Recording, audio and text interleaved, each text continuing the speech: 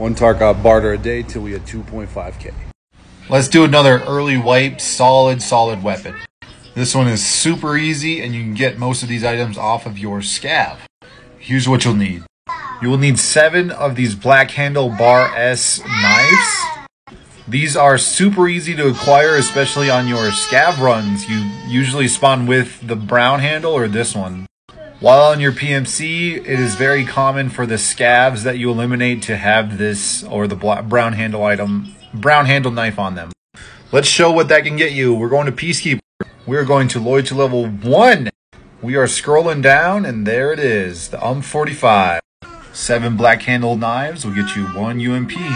Pretty solid. It's got rails on it. You can put a red dot. You can also put a foregrip on it. UMP has been one of the strongest starting weapons in the game so far, especially early on. Now you might have to use a better ammo. Otherwise, it's pretty solid though. Stick some decent ammo in there, and this thing has like very little to no recoil. Enjoy. See you tomorrow.